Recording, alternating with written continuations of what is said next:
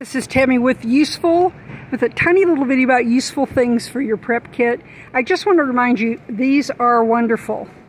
These are those lighters, the multi-purpose lighters that you can buy. You can get these at the dollar stores, you can get these at Walmart, you can get these almost everywhere. Sometimes they keep them behind the counter, so you might have to ask if you don't see them out.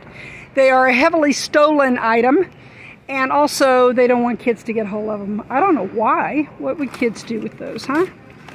What is that? I don't know what that is. But I do know that these are the most useful thing that you can have around the house. I mean, not only will you use them to light candles and those kind of things, they are good bartering items. People will, trade you good stuff for these in an emergency.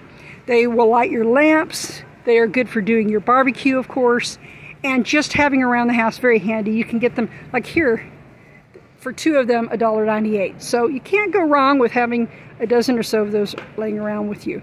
This is Tammy for Quick Prep Tips. Have a great day, and be sure to subscribe to the Rebel Prepper and Brown Thumb, or Brown Thumb Rebel Prepper, however you want to call it. Be sure to subscribe to this channel and like the video.